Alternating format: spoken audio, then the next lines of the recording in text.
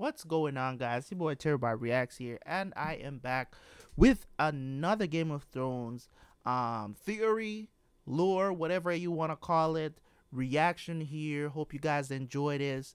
I'm gonna have some videos lined up for this week, so you guys can keep watching Game of Thrones stuff until we get to the premiere of season 8, episode 1. Okay, so this one is one that has been on the list for a while, and I finally got to do it. And this is the storyline that ruined Game of Thrones. And from the information that I've had when I was actually watching the show, reacting to it, you guys have told me that this was one of the worst thing that they ever did in the series, the TV series, and that is what they did with the Dorne storyline. You guys hated what they did with the Dorne storyline, and to me, in a certain sense, it was so unnecessary. It was like the only person that I cared for in from Dorne was Oberyn. That's it, because his character, I mean, don't get me wrong, that dude that played Oberyn, one of my favorite actors to date today. You know what I'm saying? Know him from the Narcos series on Netflix, and he kills it every time. Like, so he grabbed my attention, but I didn't know that was gonna like totally just like the aftermath after the mountain killed him, and just everything that they did after that with the Dorne storyline just did not make any sense. Like, you know what I'm saying?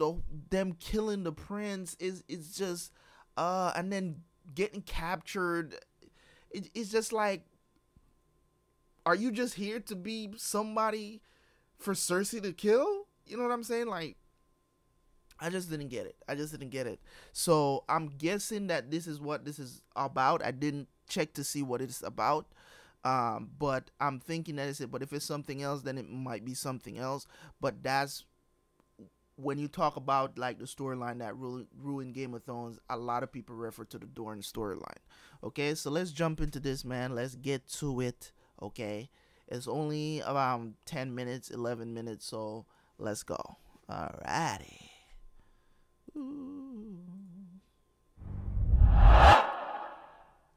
I hate everything about the Dorne plot in the television show. What did I say?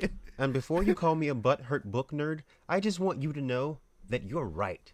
I am mad that the brilliant tapestry that was the Dornish plotline in George R. R. Martin's book series was reduced to this neo-feminist nonsense.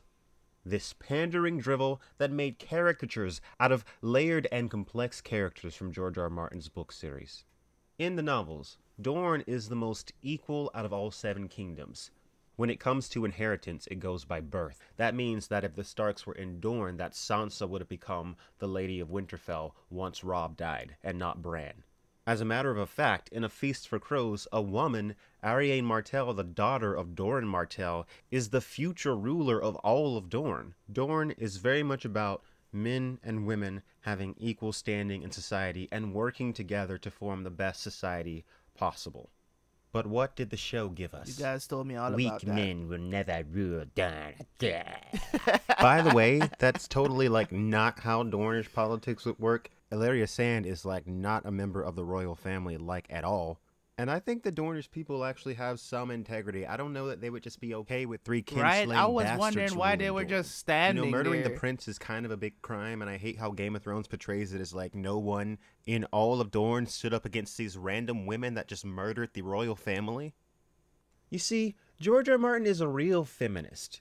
I mean, the classic definition of feminism, which is equality of the sexes. Not all the women kill the men and just take over everything. That's what Game of Thrones is giving to us. And if I was a woman, I would be insulted. I'm insulted and I'm not even a woman. But if I was a woman, I would be insulted by this portrayal of women as these heartless, meaninglessly antagonistic, vicious people that have no respect for even their own family members. We're talking about women that literally murder their own uncle and their prince, their flesh and blood, in order to avenge their father, who purposely entered a perfectly legal trial by combat Makes in no order to avenge sense. the death of For his real. sister. So these strong, intelligent, powerful female characters' idea of avenging their father, who wanted to avenge the death of his family, is to murder the rest of his family, including his brother and his nephew? This is the same television show that has characters like Brienne and Cersei. How is this the same show? How is this the same freaking show? You know what? I'll tell you how. Because Cersei and Brienne are actually based off of their characters from the books. Illyria Sand, after Oberyn dies in the show, is a completely different character to the way she is portrayed in the books from that point on. In the show, she's warmongering and spreading all this dangerous rhetoric for no reason. In the books, she is very rationally advocating for nonviolence because she was there. She understands that Oberyn willingly went into this knowing that he could die. She was there. She understands that violence is not the answer.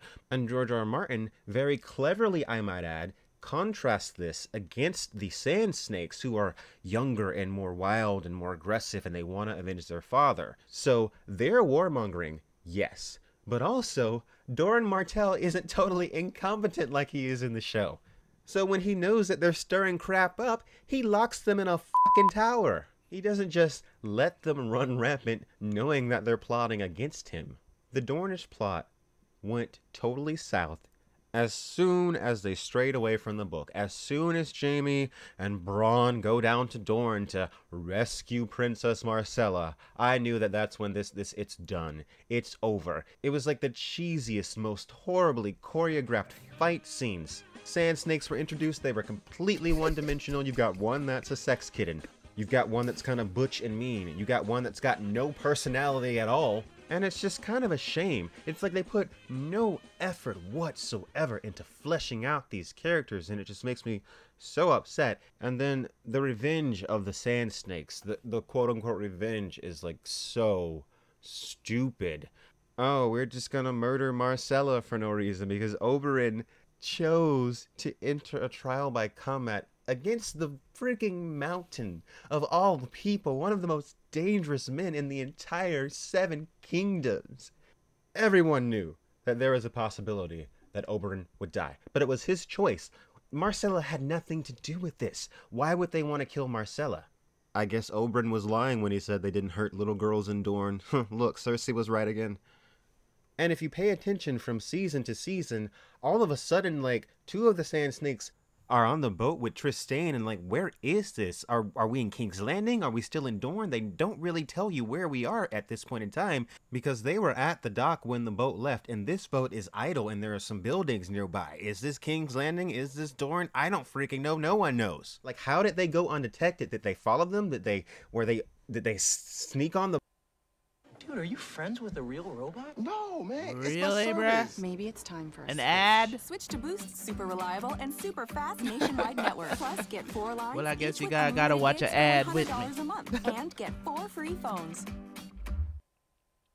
boat? Like, were they hiding on the boat? Like, how did they even freaking get there? That doesn't make any freaking sense. What they did to Arya Hota was a freaking shame. It's way worse than what they did to Barris and Selmy. At least Barris and Selmy fought back. Arya Hota dies with like a little prick in the back. It is ridiculous. And these showrunners really know how to piss off nerds too, because they hire Star Trek actor Alexander Siddig from Deep Space Nine, who has an immense amount of nerd cred, and they say, we're going to put him on Game of Thrones, and then they kill him after a few episodes. It was freaking ridiculous. You hire an amazing actor like that to play an amazing character, and you just kill him before he even gets a chance to do anything, before he even gets a chance to show why he's amazing in the books. Every single Dornish character is like that. Every single Dornish character in the show is a sad shadow of what they were in the book, with the exception of Oberyn Martell and Illyria Sand in Season 4. After that, it is straight downhill. I don't know if the Dornish plot has a single redeeming feature. It wasn't even Dorne. It was the freaking Water Gardens. Like, Dorne is a giant kingdom. It is not just this one castle. Like they don't even get that across. That they don't even get it across that it's mostly desert. How do you not get that across? The killing of Doran Martell was done solely for the purpose of shock value. They absolutely botched the season 5 Dornish plotline. So they say, we're just going to kill it off. We're just going to kill it off. Instead of even trying it, they just say, screw it. We're just going to go in a completely different direction to prove that we're different from the books, to prove that we're going in a different direction. We'll make a better story. We'll tell a better story than genius George R. R. Martin. Okay, sure. Be honest, this is when everyone noticed that the show was going the trash. In season 5, when the Dornish stuff was happening, pretty much everyone was like, yeah, what is this nonsense? What is this? Everything that made that plot line interesting in the books is totally gone. And there are certain people that have a problem getting into the Dornish plot line in the books because it doesn't have any of the characters that we're familiar with. But once you really get into those characters and you become invested in what's going on, it really picks up and becomes very intriguing, because there's plans within plans and conspiracies within conspiracies, and who knows what's really going on with Doran Martell. And that's why he's such an interesting guy, because he's playing savants, he's playing the Westeros version of chess, and he's moving around those pieces to what end we don't know. And we'll never know in the show because he's dead. The showrunners definitely caught wind of how much everyone hated this Dorne crap, and how much we all hated the Sand Snakes in particular, because they killed them in such messed up ways last season. Even I was like, okay, I kind of dig Euron now, even though I still hate that guy that plays Euron. I was kind of like, okay, I commend him for brutally murdering these women. I commend him for doing that. Now, I feel like people are going to throw the S word at me for making this video sexist.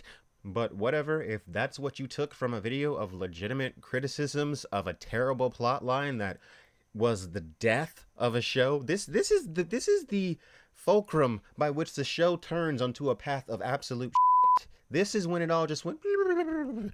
I just don't get it. If you don't think George R. R. Martin's books are feminist enough, then you must be reading the wrong book. I mean, Catelyn, Cersei, Daenerys, Brienne, are these not strong, powerful female characters all in their own way? And in the books, these strong female characters also include Ariane Martell, who's not in the show, and the Sand Snakes. They're on that list of layered and complex strong female characters in the books, but in the show that is not at all what they are. Like I have said before, they are caricatures of what they should be.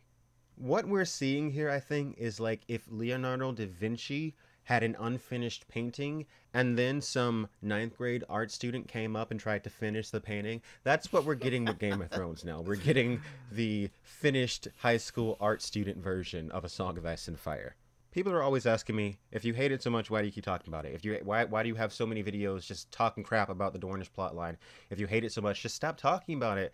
You know what? Screw you. You don't understand what it's like to be a freaking real nerd. You're right. Being a nerd is popular now, but you don't know what it's like to be a real nerd, because if you're a real nerd, you get really invested in these things. And I just think that it's really sad that the majority of people in the world will never know what the real Dornish plotline is unless they read A Song of Ice and Fire, which most people will not do because people do not read books like they should. You can tell someone 1,000,000 times to read a book and they will never do it, but tell them to watch a TV show or to watch a movie, they'll finish it in a week.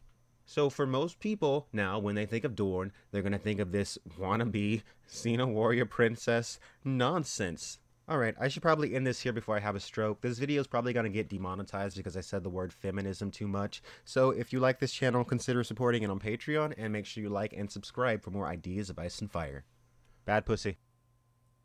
Oh my god. Hey, what? I dig it. I understand every word he said. I agree with it. They just did not do what they were supposed to do, and I can't even blame the guy. And I've always defended people who just watch the TV series, and just as much as I defend the book readers, because I have not read the books, but I feel like they could have done a lot more to extend it just a little bit more. They could have done better with that plot line. I just don't. I mean, the whole thing. If you guys watch my reaction after Oberyn died, you heard me say multiple times when I was doing like my after episode reviews and stuff like that. You hear me say multiple times. Oberyn got himself killed. Legitimately got himself killed. There is nothing to be avenged. You get what I'm trying to say? Because he chose to fight for Tyrion. It was a legitimate thing that he did, right? Trial by combat. He chose to fight for Tyrion to save Tyrion lives. He had the mountain, and he needed answers. And he just couldn't finish the mountain and just get it over with. He lost sight of what he was there for and got his head popped like a watermelon. You can't blame anybody for that. That's what I'm saying.